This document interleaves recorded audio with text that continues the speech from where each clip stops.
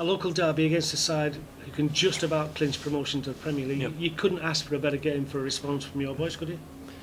No, you just says the words there, a local derby, so if you can't get up for that, you've got a serious problem. I don't really need to say too much what's expected. I've watched Burnley 4 games now on DVD, and they're a well organised, well drilled team. He's got them playing well, he's got them organised, and they deserve to be where they are.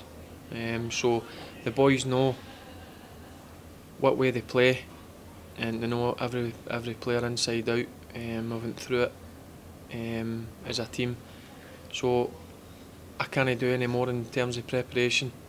And come Friday at 5:15, it's game on, because you want to play in a local derby. I've played in plenty of derbies myself, and it's what football's all about.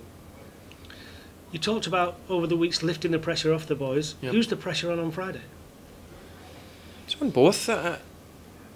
I've tried, as I says, I've tried to take the pressure off, try to put the pressure on. But listen, you can't hide for the fact now. It's there in black and white where we are, what position we are in. So you can't hide, and it's perfect. We're at home. There'll be 16,000 people here. Burnley will bring a big support, and we'll have a big support here. So it'll be a good game, and it'll be a game that you surely want to play in, and it's live on Sky. So it's another chance for people to show what they can do.